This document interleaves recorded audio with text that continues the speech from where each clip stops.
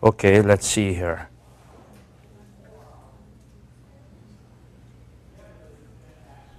Okay, now that answers that. And then the last thing left is alpha, the angle of the ball. So alpha is going to be what? Tan inverse of, let's do it over here, y over x. In other words, the y final minus y initial, really, you know, from where it ended up, from where it was thrown. That's the trajectory angle.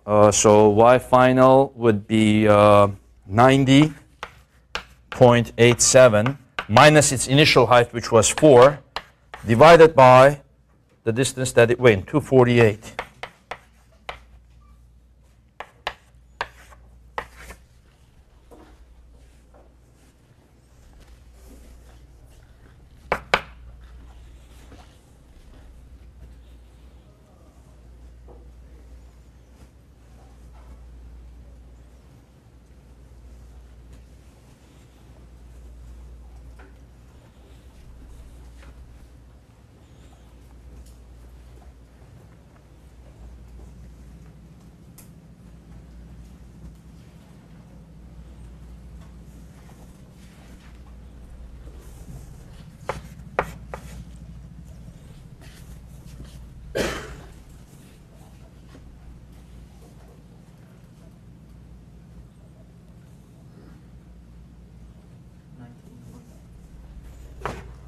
.30.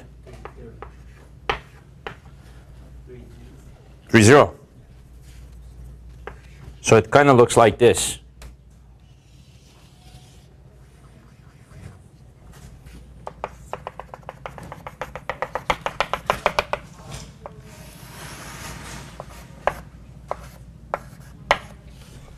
So at the point where it's at its highest height, it makes a 19-degree angle from where it was thrown, from where it was hit. So that's the 19 degrees is not the same as its initial angle. It was the initial angle was 35, so 19 is less than that, right? So it needs to be, the answer does need to be less than 35. It can't be more than 35. Okay. Okay. So then we can start answering part B. Will the ball be hit the fence, be a home run? The best way to do that is to put the equation x equals vxt, and then put over here 380. Since we know the fence is 380 feet away, put there 380, and then put here Vx is going to be 130 cosine of 35 t. In other words, what we're saying is, let's assume this ball makes it all the way to the fence. What is the time? How far will it? What is the time to get there? And then we solve for the t. And then using that t, we're going to find out what is the height of the ball at that point. So tell me what that comes out.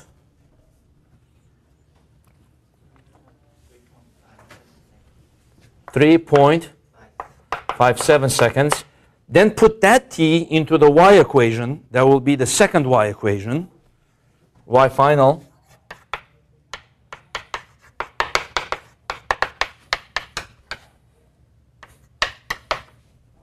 Y final, we don't know. Y initial is 4. V initial y is 130 sine of 35. T is equal to 3.57 minus 16 times 3.57 squared.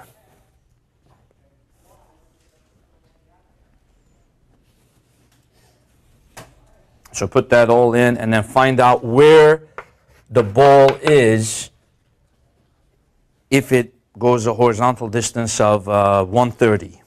And if it goes a horizontal distance of 380 feet.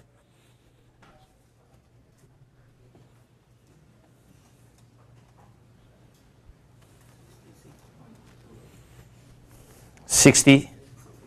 Oh, okay, therefore it's a home run, right? 66.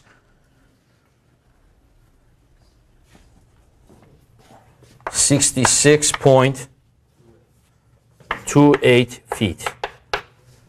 So it clears the fence by about 36 feet, right? 66 minus 30. So it's a home run then. A happy face there for Barry Bonds. Okay.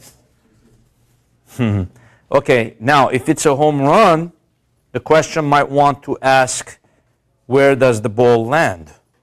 So far we determined that it is a home run. Okay, so then it, let's say it goes over the fence. So where does it land? How far away from the fence does it land? So how would we do that? So now we want to know how far away from the fence. So now we want to know, set the y final is equal to 0, right? To find out how many seconds it takes to hit the ground. So set y final equal to 0. So in this equation, put 0 for this. That will tell you how many seconds it takes to hit the ground. 0 is equal to 4 plus 130 sine of 35 times t minus 16t squared. You can put this into your TI calculator, put it into the solver, and this makes it your life easy, quicker. Just put the coefficient of the t squared is going to be negative 16. The coefficient of the t is 130 sine of 35. And the last coefficient is 4. See what it comes up with, the answer.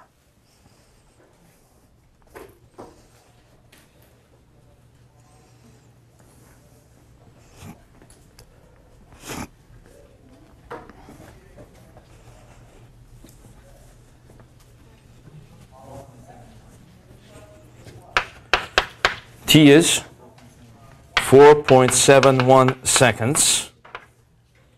So it takes 4.71 seconds to hit the ground. Okay, so now, so we know from this we know it's a home run. 4.71 seconds to hit the ground. Now, if I want to know how many feet away from the fence it lands, so then I have to find out where it is when it lands. So I go back to this equation, and I solve for where it is. Let me erase all this here.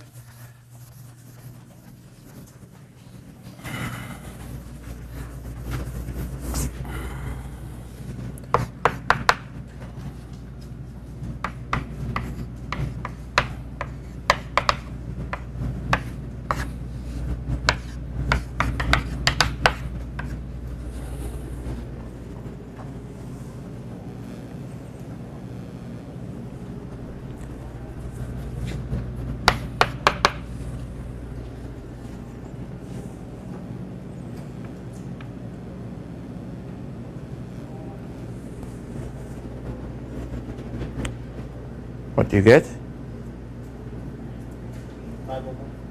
5. Okay. Then subtract that from 380.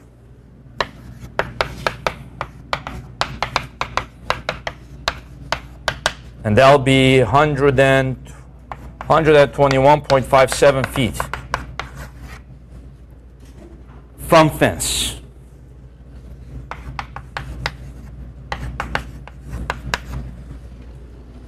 That's assuming there are no bleachers or whatever, you know. If it just goes over the fence and hits the ground, it'll hit the ground 120 feet above, farther than the fence.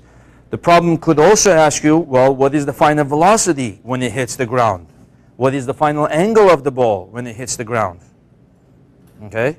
So we need to be able to do all of these things. So how do we get the final velocity?